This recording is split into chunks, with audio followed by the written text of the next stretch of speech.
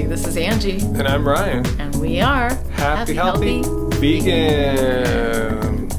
So this is a topic that's been percolating for a few weeks to a few months now.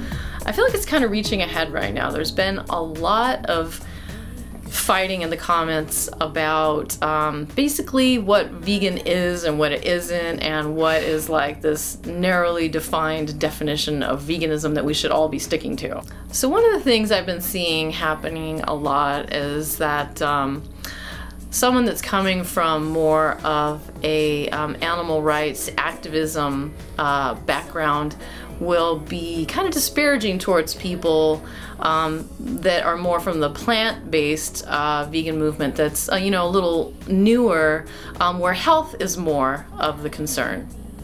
As if somehow health-based vegans are not really vegans at all. Which is weird. If you look up the definition of vegan, it talks about the lack of having animal products in your diet. It doesn't say that, and you must also prioritize one thing, like animal rights or the environment or health as your topmost priority for being vegan. In fact, we all have different reasons for what got us into veganism in the first place. And I've learned the longer you stick with it, talked to a bunch of vegans, it's so true. If you may have came for health, but later on you start realizing, oh, the environment will be saved. Oh man, all this animal torture is going on too. So you gotta respect people where they're at in their journeys. Absolutely, and we actually covered this, I think it was this year, a report came out. There was a study done on why people would leave veganism. And what they found was that vegans who are going out there and talking to people, trying to bring them in to the vegan lifestyle, have the least amount of success keeping people on a vegan diet when they were only pitching it from the animal rights welfare position, and that what kept them vegan the longest is when you could pitch someone on the health benefits. And what kept them even longer was if you could have more. The more reasons you had for being vegan, if you could tack on environment, health, and animal rights, it sticks. Veganism sticks, because you see how just insane it is to not be vegan almost. It makes no sense. Exactly. Throw a little weight loss in there as well, and that's how you really hook them.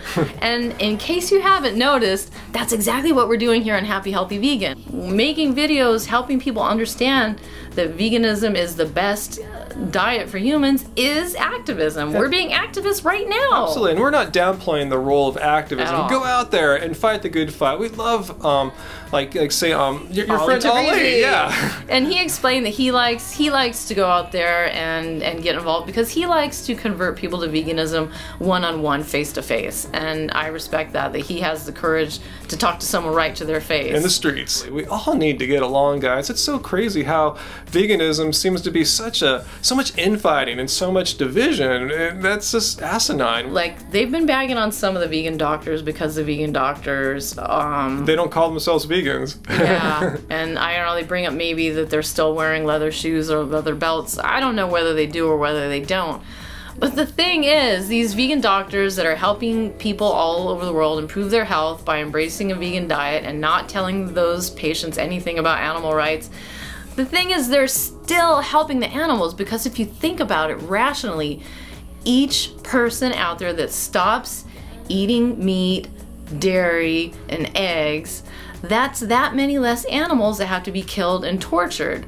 So if we can get more Americans on board and more people internationally get on board with the vegan diet, whether or not they realize it, they are helping the animals. Absolutely, guys. Think about that. It's absolutely true. No denying that fact. Okay, what's really bugging me too is how now some people are popping up saying that like all vegans should have the same kind of like approach to their life. Like all vegans are super chill. All vegans are laid back and polite and nice, you know, like perfect people. All vegans are like, the idea of what the nicest, most perfect human is. Yeah, all vegans are super compassionate. All vegans are listening to hippie music. Hey man, is that freedom rock? Yeah man, well turn it up. on, man! The only thing all vegans do is abstain from eating animals and animal products. And some vegans are really nice, like Anji and me. And some are a little bit more mean and hardcore and confrontational. Vegans have a lot of reason to be upset and pissed off. I mean, yeah, or feel alienated. Yeah, I mean, we're all automatically alienated as vegans, and our world is going to hell in a handbasket, and there's nothing we can do about it. A lot of reasons to be upset. I mean, we're really angry. We try to curb it on the show, but if you think that we don't sit around and have tirades privately here in our house, you are so mistaken. We're gonna have to film one day. No way. No way, we'll get too much heat.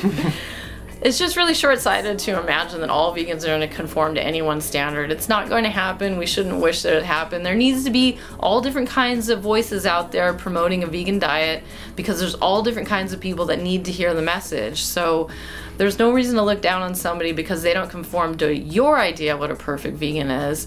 You know, you can surround yourself with those types of vegans, and that's great. You can't expect all vegans to have any one idea about how to live life. It's just not realistic. No group can have that kind of uniformity. And nor should you expect or want that. Yeah. So I guess we don't want this to be too long of a video or to upset too many people. But yeah, go ahead and leave your comments down below. And keep it civil. Like or dislike the video, share it with someone, and more importantly than ever, keep it carb and keep it rational.